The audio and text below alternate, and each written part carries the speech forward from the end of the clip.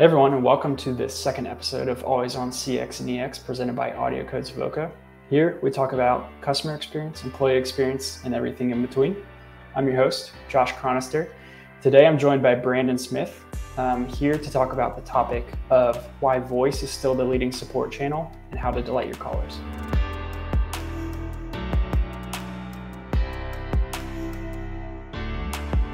So I asked Brandon to join us for this topic because of the amount of time that he spends speaking with contact center leaders, IT leaders, leaders in customer experience, which is pretty much all day, every day. But Brandon, maybe you can give us a little more background into your experience in the contact center. Sure, absolutely. So I've been in UC and contact center communications for about 17 years here, basically right after I got out of college. Started off with Nortel, joined a local Kansas City-based company here for about a year or so, and then went to Avaya, then Tata Communications, then Nice and Contact, and now I'm here at AudioCodes focused on contact center sales here. Love it. So you're, I'm sure, a proud Kansas City native, especially in the last month or so with the Chiefs winning the Super Bowl. Absolutely. I'm originally from Wichita, Kansas, but my parents both grew up here. I have been a born and bred Chiefs fan. So I think the Onion, the fake news article or fake newspaper said, this is the last Super Bowl Kansas City gets before everybody hates us. And I think that's probably about right. And I'm willing to wear that as a Kansas City fan. You're definitely on the way to that. Yeah, exactly. There's been a lot of employee turnover, especially among agents in recent years. So, what is something that a company can do to help influence their employee experience that then leads into providing a great customer experience? Sure, absolutely. I mean, it's been interesting because I think you bring up a really good point. I've read a few articles in the Wall Street Journal, and they kind of said there's really two significant trends that have happened here in the past couple of years. Let's call it in COVID times, for lack of a better term, the past 3 years. They said two things. In the past year, really, people are trying to get experiences and activities done that they weren't able to do during the pandemic. So they're calling into customer service lines, and they want demands. They're demanding things of those agents that they might not have demanded 3-4 years ago. They want these experiences. They want to get them done now. They feel like they've lost out on time, and now they want to take advantage of that. So that's one compounding factor. But the other factor is, just as you said, there's a lot of turnover these days. With the Great Resignation, another Wall Street Journal article, I read the Wall Street Journal a pretty good amount, they kind of said, why does everything kind of seem a little bit slower than a few years ago? Maybe things don't seem as crisp as they did before the pandemic. They said it's not even necessarily the pandemic itself. It's the fact that with the Great Resignation, a lot of people who had tenured positions at maybe one company or in one type of business have now moved on to new businesses or moved on to completely different fields. And so now, for lack of a term, everybody's new in their job. There's new contact center agents, there's new managers, supervisors, IT personnel in contact centers, just speaking about customer experience. So there's kind of a brand new wave of personnel that has to be assimilated and brought up to speed to be able to support this. So when we talk about how to make that experience better for employees, I'm always a big fan of companies putting their employees in the best position to succeed. And what I mean by that is when we talk about how to present a caller to an agent, a lot of times trying to make sure that agent has the best context available, the best information available to them, A. B, you're not bogging them down with activities in call that might smother their ability to talk or think on their own. And C, you've got the customer in as good of a mental state as possible. And what I mean by that is I know of many people who get really frustrated when they're presented with, say, DTMF IVR menus or a lot of different options when they really just want to speak to an agent. And if you can get a caller to an agent as quickly as possible, I think you're going to have a happier caller first and foremost, and that makes for a happier agent. The agent really is kind of the foundation of the call, and that has to be stable and working well for everything else to work. And so I feel like just letting them do their thing, trusting them a little bit, and making sure that you're presenting them with people as quickly as possible and with as much information as possible is the best way to make sure that they're successful with that caller. We've all been on those calls where maybe you've been sitting on hold for like an hour. Yes. Or maybe it's even like 20 minutes. And then you jump on and you might have a little bit of a tone in your voice. Yeah. And that can be portrayed onto the agent. And you never know what kind of day they're having. Are they having a bad Exactly. day? Yeah. And then that can relay into it, especially if an agent is in like maybe they're having a difficult time with their job, or they're Yeah. not presented with all the tools that they need to do or resources to do their job effectively, it can lead into a little bit of strain. That's in anyone's role too. So Exactly. I mean, just earlier today, I had a tense conversation with a colleague and everything. Those things happen. It's funny because I went to the Genesis Inspire conference a few weeks ago, and I'm not trying to sound like a Genesis advocate, or yeah, well, certainly we partner with Genesis and everything, but they're a lot of their taglines, and they even had a book. It was "Empathy Matters," and I think that's really important to consider, not just for your customers, but for your employees as well. And my point is, it's hard for an agent to have empathy for customers when the company doesn't have empathy for them, in the sense of you want to present them with the best information and put them in the best position to succeed. And I just feel like a lot of organizations understand that empathy piece for the customer, but they really need to consider that for the agents as well, and putting them in the best position so that they can delight their customers. but why do you think voice support continues to be the leading channel for customer service, especially with the growth among digital channels of, email and chat? Yeah, I think that's a really good question, because I think a lot of people rightfully think of digital channels as emerging, and they absolutely are. But a lot of times, I think that we kind of forget the traditional metrics by which people are calling a contact center. Why are people calling into a contact center? It's usually because a lot of times they can't self-serve.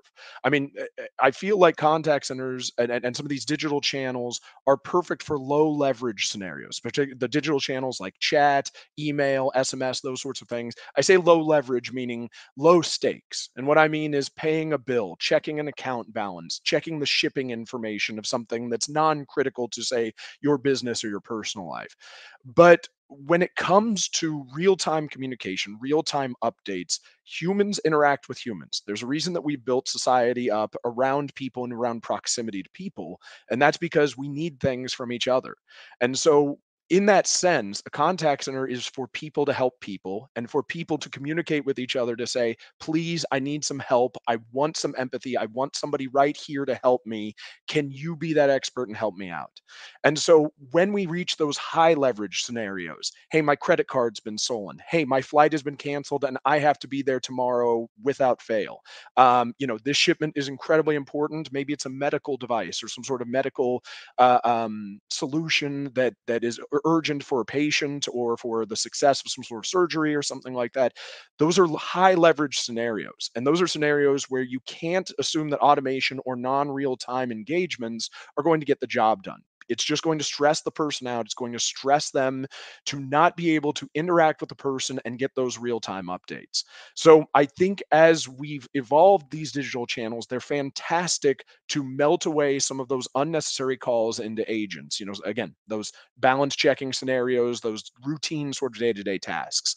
But as things grow in importance, as we do more online commerce and therefore have more expectations of online commerce, my belief is that voice was always going to be the first and foremost thing, even amongst younger generations. I'm a millennial here, but even amongst Gen Z and people like that, if they need support immediately, they don't necessarily want to speak to a bot. They want to speak to a person who can really engage with them, go back and forth, and give them that peace of mind in real time.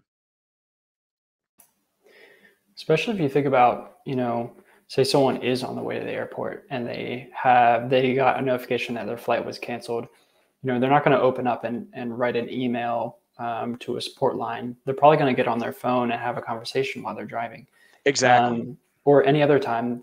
And there are also great times for when, using chat of if someone is in a place where they can't be talking on the phone. That's a Hmm. great example of that, where they can use that and have their problem solved with chat. But I'm the same way. I may be biased there, but I enjoy actually having a conversation with someone. It feels like you relate with that person. You can more easily express everything that's going on, whether it's an issue, more so than having to type it all out. Absolutely. Yeah. And the fact that, we can't type as fast as we can speak, the fact that a lot of times if you're typing, you're waiting for somebody to type their response. Again, it comes back to that empathy element that I was speaking about a little earlier, in the sense of, you want the employee to have the best success possible. And in that respect, you want to serve them up a customer who's not already angry. They're going to be stressed, right? Everybody who calls into a contact center, almost by their nature, is going to be stressed for some reason or another. It's a canceled flight, it's a missing package, it's something like that. So they want help quickly. And my view on it is it's the duty of contact center administrators and us as technology specialists to make sure that we're putting that customer in the best mental state of mind before we hand them off to an agent. Cool, Brandon. So we talked about, a couple industries, packages and flights being canceled and things like that. But, maybe you can share some examples of companies who are doing an exceptional job with their voice support, and maybe what makes their approach more effective. Yeah, absolutely. It's interesting because since we work in technology, we're always evaluating the technology we ever call into a contact center. We're always kind of nitpicking as to what they could be doing better, what they're doing well. Last night, I actually had to call into Target's contact center, and there were a number of things I thought they could improve on. But one of the things that, at least in my couple calls to them, that I really liked is it basically presented me with one menu from a DTMF perspective, and then it routed me down into a sub menu, and there was only one option. And as soon as I pressed that option, it was immediately routing me to an agent. I feel like a lot of times trying to have too many sub menus, trying to have people listen to irrelevant options from a DTMF perspective is one of the key ways to get them frustrated. And I really appreciated that Target tried to avoid that and tried to, all right, we're going to give you one option. Once you get there, all right, you pick your option. We're getting you to an agent. I think that's a really good way to do it. Now, maybe my favorite example of communications, or kind of properly serving up customers to agents, is actually there's a credit union here in the Kansas City area. I'm not sure if I can share their name, but it's a somewhat large credit union here in the Kansas City area, which I'm a member of. And one of the things that they do is they have kiosks all throughout their bank, video-based kiosks where you put in your card and you're immediately served up whether you want voice or you want video. It's a real-time contact center agent right then or there. You get to see their face, you get to have a conversation, they can ask you questions, ask for clarification immediately. Same thing on their app. They have an app and they have a call us button, and we have the capability to immediately get in touch with a contact center agent. I can only speak for myself, but I've traditionally found that even if it takes longer for me to get to a live person, an actual agent, knowing that one is coming is very beneficial to me. Even if I have to say I'm going to call back a little bit later or something like that, I would much prefer to wait for a live interaction, because I know what I'm going to need is going to be somewhat difficult if I'm calling into the contact center.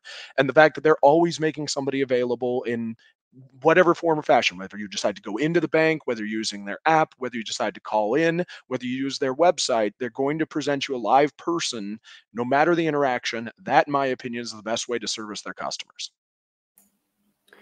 Yeah, that's a fantastic example because it reminds me also of you get onto a DTMF menu, and next thing you know, you're like four sub menus deep, and there's still nine options, and you're like, wait, what was the first one again? Yes. And then Yeah. and then you just find yourself just pounding zero, like speak to an agent, speak to an agent. And but having something that, setting it up to where, all right, they click, main menu, or they're on to one sub menu, and then you're already getting passed to an agent to have an actual conversation. Exactly. And one of the things, at the risk of talking about myself or my career too much, we just recently signed a deal to help kind of transform a contact center, or certainly an IVR menu for a customer. And they had, I believe it was 37 options, between main menus and sub menus that they were offering to their callers. And we said, guys, this isn't 2002 anymore. We've evolved, and there's a lot of ways in which we can use technology now to improve that customer experience. And just like you said, they'd have a main menu that had 9 different options plus zero to hear those menus again. Plus, they had, I think, multiple submenus with 7 or 8 components, and we timed out some of them. We said it was a minute and a half or so, and so if somebody had, I'm making something up, option number 8 on the main menu, and then option number 7 on the secondary menu. It was going to be a minute and a half of waiting, listening to irrelevant options before they had the opportunity to do that. And now that we've really evolved IVRs, there's true conversation, natural language understanding capabilities within a contact center. I said, how about instead of you making them listen to irrelevant DTMF options, you just literally say, thank you for calling manufacturer. How can we route your call? and letting them use the power of their voice. And then again, that's that trying to find that way to serve up happy customers. And if the customer is not listening to a minute, minute and a half of irrelevant options, I see that as one of the key ways to let them choose where they want to go and not listen to irrelevant options. And they're just going to be a naturally happy customer then. Yeah, and you also mentioned earlier of people when they have an issue, they have identified that they probably need to get it solved. They will start by doing research on their own. So if you have a very large DTMF menu that goes into many submenus, what are some options on there that can be added to, say, your website as like a frequently asked question, or something there to have people be able to service those issues by themselves, and then that way having less options for someone when they're on a call to make sure that they are having a better experience, so they're not having to listen through 3 minutes of options to choose from. Exactly. Or even maybe offering up, as sort of a preamble, thank you for calling company. If you need assistance with our website, go here. You go to www or something like that. Trying to get some of those immediate elements out of the way first is probably a good way to approach it if you can't provide a conversational approach. But in my opinion, if you have that natural language or text to speech, speech to text sort of environment, I'd try and leverage that as much as possible, because I have found that cutting down the amount of time people have to wait is really key. And it is trying to do that and trying to let them use the power of their voice to cut down that wait time. People are probably going to take that option every time. So what would you say is the level of voice expertise that most companies have today, and what is something that a company who has maybe less experience in voice do to help with that? Sure. I think it really today, unfortunately, it kind of goes along the lines of financials. And what I mean is, I think a lot of the larger companies have more time, more resources, more people to expend on voice and becoming experts on it. Of course, there's fantastic organizations all across, from the smallest of organizations to the largest of organizations. They're really good at voice. I think people are better at voice than they may assume. And what I mean by that is this is, I think a lot of times organizations understand what customers want. They're met by the challenges of the market, meaning trying to save money, trying to save time, or trying to save on manpower from a contact center perspective. So they try and use more digital channels because they just don't feel as though they can support customers appropriately just using voice. What I'm a big fan of is certainly talk to some consulting companies. You can obviously talk to AudioCodes. You can talk to, there's a lot of good consulting vendors out there today. Even some of the contact center vendors will have, say, entire organizations that would be happy to come and talk to you about maybe some ways in which you could approach this and improve the voice experience of your customers. So I don't necessarily think that the expertise level is missing. I think it's about refining it, because I think as we've moved into digital channels, a lot of times organizations have seen that as a catch-all for any sort of calls they want to keep out of agents' hands, or sort of a blanket approach that we take for certain engagements. And that's not probably the best way to approach it, and especially not for high leverage situations. So I think working with an organization that maybe does have that voice experience, whether that's a contact center organization, a consulting firm, a systems integrator, something like that, with perhaps a strong consulting arm, I'm a big fan of trying to engage some of them, and trying to see if they can provide some direction on, hey, where can we get better? What are some of the environments that we can put our agents into to make sure that they're more successful? And what are the options or lack of options that we can provide our customers to make sure that they're in the best frame of mind when we actually present them to an agent? So I don't necessarily want to say that anybody's bad at voice. It's more of a matter of thinking about the process, thinking about when and where people need support in your organization, and really taking a step back and saying, what can we do to best make these agents and these customers happy when we get them together? Yeah, like you mentioned, of refinement, especially in today's, what's going on economically, it may not be that you need a new shiny solution. It might be that you already have what you need. It just needs to be Mhm. refined a little bit more. Exactly right. And I mean, if you are looking at a brand new solution, I mean, we're in such an interesting time from a technology perspective. I mean, it's I've heard so much about Chat GPT and chatbots, real-time agent assist, sentiment analysis. There's so many technologies that, to be clear, it would be very easy for somebody to not be a voice expert. I would say I think people are voice experts, but they're not maybe modern application experts. I'm not still a modern application experts. There's technologies out there that I still don't understand it, and I mean, I talk about this all day long. And so in that respect, it's you need education both on what can we do to improve the experience with what we have, and then what else is out there that we can really identify as a need for us or a way to improve our business, and then work with a manufacturer consultant to help implement that. Cool. So, what are some of the biggest challenges faced by contact centers when it comes to providing high quality voice support? And how can these challenges be overcome? Yeah, I think as I was kind of saying earlier, I think right now it's a resource issue, and whether that's money or whether that's people, I think that's the biggest issue facing contact centers today. For all my talk about the we're kind of in the COVID times or semi after COVID times. I know there's a lot of opinions on that, but the thought process here is we're in a new environment that is a lot different from the status quo 3, 4, 5 years ago. And so there's more demands of a contact center agent. There's more calls. There's more actual interactions going on. And also, there's a lot of new technologies that companies are having to kind of sort out. They're having to sort out all of those sorts of things. It is the classic, how do we do more with less? Or even how do we do more with all these different applications that I don't know what they do? And so in that respect, I always recommend some of the best ways. I mentioned obviously working with some consulting firms. I've talked about trying to maybe see if you can work with a systems integrators or even a manufacturer to talk about some ways in which you can improve the experience of your existing equipment. I'm a big fan too of a lot of the research that Forrester and Gartner and some of those other tech evaluation firms do. Some of the things like the Magic Quadrants and those sorts of reports I've found to be very, very strong. And a lot of organizations I know, they more or less live off of those, or they say, you know, who are we going to look for our solution? Look at the upper right hand corner of one of those quadrants, and that'll tell you where we're going to go.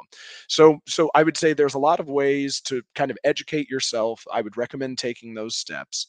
And then a lot of it too, I think, is I try and talk to companies that can offer, say, demonstrations and live trials of these solutions too. And what I mean by that is this: we've entered this time of uh, uh, uh, we've entered this time in which there's a lot of new applications. A lot of people don't even know what they do, and they really need to kind of play around with them in their own environment. And in the past, maybe this was only accessible to Fortune 100 companies, Fortune 500 companies, something like that. We've gotten to the point where I mentioned natural language understanding and text to speech, speech to text, and everything like that. I mean, I used to sell that 10, 12 years ago, and that was a big, big dollar item. I mean, that was something that only big firms with 5, 10,000 plus agents could really afford. Well, now it's kind of proliferated downwards to the point where 50, 100 agent organizations can take advantage of it. So it's understandable that it's new technology for them. They're trying to figure out how best to use it. So a lot of times I'm a big fan of, if you can work with the organization, perhaps you're looking at a new solution, let them let you have a free trial of it. Let them see if there's some sort of, whether it's try and buy system or something like that, so you can actually see it, touch it in your environment firsthand, see how it works, and make sure that it's lining up to your needs. I'm a big fan of trying to find organizations that have the capability to do that for you. Yeah, I would say that's definitely the standard now. Even having the option of doing a, I don't know, 30 or 60-day trial where you can even put in your own data and information and have it be accessed as like real time. You're not just using fake numbers and fake experiences, but you're using Mhm. your own real time experience that can help influence and provide you with a good decision. Um, Absolutely. Yeah. As we've moved into sort of this cloud first world, one of the really neat things is, servers can be spun up quickly, applications can be spun up quickly. It doesn't have to be a dedicated environment. It can be something that's maybe on a shared tenant. Obviously, there's security concerns and things like that. But if you want to trial something, absolutely, there's very few scenarios in which you shouldn't be able to give something a try, even if it's not in perhaps a live with real agents environment, maybe with your lab, with test data, with test calls or something like that. I'm a big fan of giving that a try. And we're in a world now where that's much more easily doable than even say 5, 6 years ago, when a lot of things were still focused on premise based, dedicated build outs and things like that made it hard to test these sorts of things out. But now we're in kind of an application cloud first world, should be a lot easier. And so I can't say that every application is simple enough that you just snap your fingers and you can trial it. But I think that you'll find that a lot of solutions out there in the contact center, whether that's a routing solution, a reporting solution, analytics solution, there's definitely ways to trial this or sample it, for lack of a better term, that aren't necessarily going to require 3 months of time and a dedicated build out and a brand new network architecture to make it happen. All right, Brandon. So, what would you say are some of the best practices that organizations can implement to improve their voice support and increase customer satisfaction? Yeah, I mean, a metric that I always hold to, and I want to be clear, this is Brandon's opinion. This isn't something that I've heard, stated many times, throughout the industry or something like that. But something that I'm a big fan of when I think of being empathetic towards customers and agents is not to obscure an opportunity to get to a live human agent. Let me explain what I mean. I understand why websites and organizations try to offload things to self-service and get customers to try and do their homework before engaging with contact center. I get that, and that's important, but I've never found that to be a solid substitute for not giving them the option to call and reach a person, okay, or find some way to interact with a live person. I mean, an example here is, I can't remember the name of the organization. I think it's Get to Person, I want to say, is the website. Their sole job is to try and find you the 800 number to try and reach customer service if it's obscured. I hate that concept as a consumer, as somebody who works in technology. I've never found the solution to be to obscure an opportunity to get in touch with us, because I think it's an opportunity where they get in touch with you and they're speaking with you live. It's an upsell to cross sell opportunity. It's an opportunity to delight them, to really expand and show that empathy and human emotion and interaction. I just I don't feel as though you're going to delight people as much with digital experiences as you are a live person, whether that's via voice or video. So step number one, in Brandon's opinion, if I had a magic wand, I would say make your 800 number known. Present people with information. Do you want to have the opportunity to drop out of queue? Yes, we'll call you back. Okay, that's an excellent technology. Big fan of that. Or present them with their place in queue or their wait time. Those are good things. Okay, if the customer wants to reach you, let them reach you, even if you present them with an okay, it's going to be 30 or 40 minutes, but we look forward to serving you. I, as a customer, would much rather hear that rather than spend 10, 15, 20 minutes just trying to find the phone number before I even have that opportunity to make that decision for myself.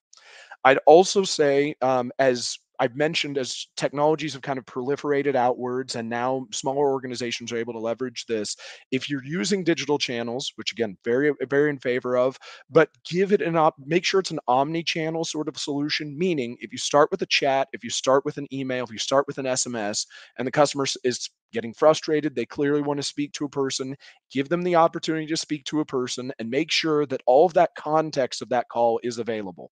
Meaning, don't make them just call an 800 number, re-authenticate with the IVR, and reach a brand new agent. Make sure that there's a way to get to that agent they were interacting with before, and all of that context is available to them as well. And then the third thing that I'm a big fan of, I kind of already mentioned this, is using a conversational IVR, using natural language understanding to allow people to say where they want to go. I know that technology is not everywhere. I understand that it's not as simple as I'm probably making it seem. But if you possibly have the opportunity to bring in NLU, or natural language understanding, into your environment, I really feel as though that's one of the key ways you're going to be able to get people to be delighted with their experience and as happy as possible, or at least not as frustrated as possible, when you serve them up to an agent. Because a lot of times, if they have to go through irrelevant menu options or they're pressing zero a bunch of times, that's one of the key triggers that I've found in my life and with people I know. That's one of the key triggers to frustrate them and make sure that they're already grumpy when they're presented with the agent. And when you're an agent in that scenario, I'm not going to say it's a no-win scenario, but already the cards are stacked against you. And again, I think it's up to organizations to not stack the cards against those agents. Loved your first point, and it made me think of something when you mentioned letting the caller know where they are in the queue, or how much time to expect in order to get on a conversation with an agent. Made me think of, like, say it's Friday night, you're going out to have a nice dinner with your wife or with your family, and you show up and there's a wait. Mm-hmm. And what if the hostess never provided you with where you are in line or how much time to expect in order to get a table? They just say, "Yep, we put you on the list," and then that was it. You never knew anything else of when to come back, when you might expect to be in line. Is it 30 minutes, or there's 10 other people ahead of you? Okay, I might leave and come back later, or come back another night, or something like that. And that's almost the experience that a lot of people get when they call into a contact center. If they're just kind of left out in the blue, they don't know how much time to allot to be on the phone. A lot of times you have to call during your workday, Yes. and often you don't have the time to just sit on a call for that. Maybe it's an hour when you're in meetings and doing work, but to be able to leave your name and your number, and then have the contact center agent call you back, even be able to schedule a date and time when they can call you back that fits with your schedule. I think you brought up a really interesting scenario, because contact centers had always focused on people first, get it to a person, and have them wait as long as you need to without giving them that sort of information. And restaurants in the past, conversely, you had to go sit there and wait, and it was a question mark as to how long you were going to wait. And as somebody who hates to wait, I can tell you that as it relates to contact center queues, I hate the concept of sitting there on hold. While I appreciate it, and I'm certainly willing to do that, yeah, I'm a big believer in give them the opportunity to drop out, or at least understand where they're at in line. Or if they want to drop out and be called back, exactly. Let's set up an appointment. Let's do that. Happy to do that, because again, I think people are okay when there's no good option. You can't present somebody a person immediately. People don't mind if you have to say, here are your options, which one would you like? But I think a lot of times, if you're not even presenting them with that amount of time they have to wait, then they're left feeling as though they only have one option, and they're going to sit there and they're just going to be so frustrated. I feel that same way as it relates to not presenting that phone number, trying to force them into self-service if they, again, need immediate help or something like that. People get frustrated when they don't have the option to make the choice themselves. And so giving them those options and presenting them to them and say, here are your options, is going to be a lot better way to approach it, rather than saying, well, here you are, you're stuck. Good luck. All right, Brandon, your expert opinion. We'd love to hear, how will the future of voice support look in the next, to say, 1 to 3 years? And what are some changes that maybe we can expect to see in terms of technology and customer expectations? I think there's a technology that's going to start proliferating downwards even more and going to provide a lot of value. And that's what's called agent assist, or kind of, if you've ever heard of bots or AI or something like that, the concept of obviously being able to self serve with something that sounds and acts like a real human agent. That's something that's really important and is going to happen. But also trying to make agents more effective by giving them sort of tools, or a bot or an assistant who's helping them in real time. I see that as being one of the big things that's going to happen here as call volumes continue growing. But again, we have to deal with the great resignation, the fact that a lot of people are transitioning in and out of the industry. I think you're going to see a lot more reliance on those intelligent virtual agents and agent assistant bots, whose job is to actually help out contact center agents in real time with what's the word I'm looking for? Simplistic tasks, or repetitive tasks that maybe even agents don't like to do. I think the other thing that, if you'd have told me 6 months ago this was going to be a big thing, I'd have said no, and now here we are. It's 2023. Is ChatGPT. I am shocked at what that tool can do, and what sort of things people are using that tool to do in a contact center. Whether that's gauging sentiment analysis, coming up with, say, responses that somebody can use, helping with that self-service element. People are going to be leveraging ChatGPT in a lot of different ways that I can't even fathom at this point in time. And it doesn't just have to be ChatGPT. I mean, there's so many other bot infrastructures and frameworks and solutions that are fantastic. Obviously, ChatGPT isn't going to take over everything, doing.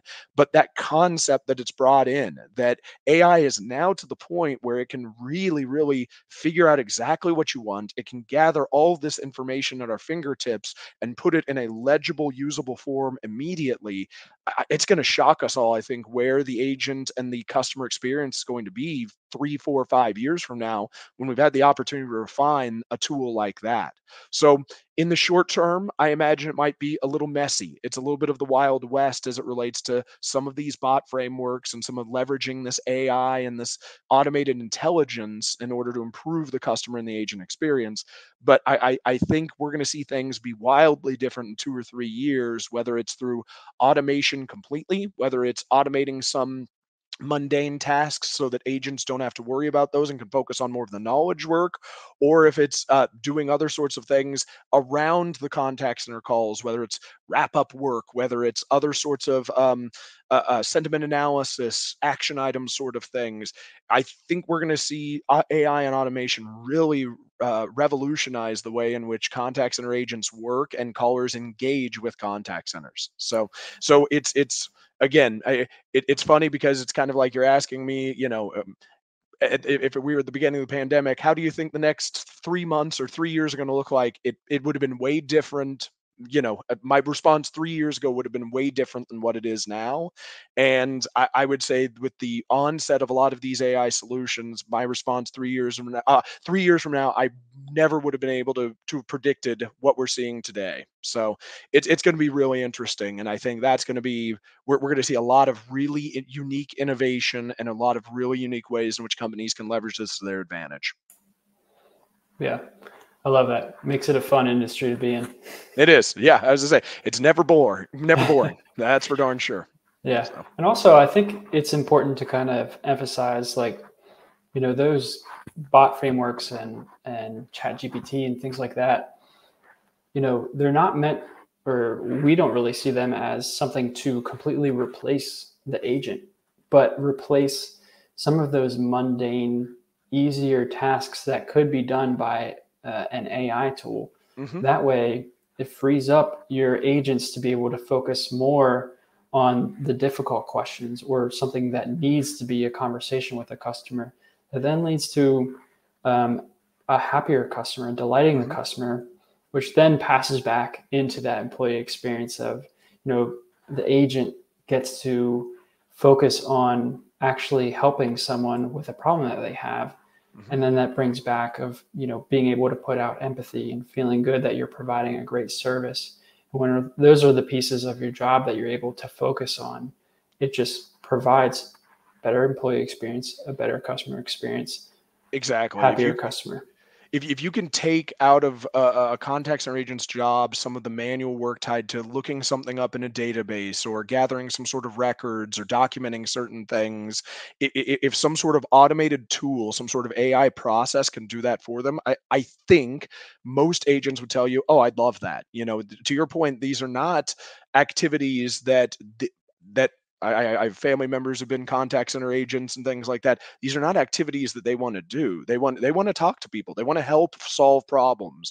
But those are sort of the mundane elements that come with solving the problems. So if you can really just let them use the power of their character, their knowledge in order to fix these problems and not have to worry about those nagging little day-to-day mundane tasks in order to make that happen, I think they and the customers would be really, really happy with it. Awesome, Brandon. This was really good. Thank you very much for your time and wisdom on this topic.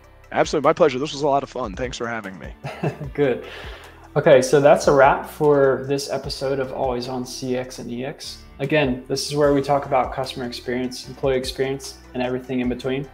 If you're watching and you have any questions, feel free to leave those in the comment box. Myself or Brandon would be happy to answer. Also, if you have any specific topics that you might want to see covered or discussed in future sessions, we would love to have a conversation with you and see how we can implement those. But until then, we'll see you next month.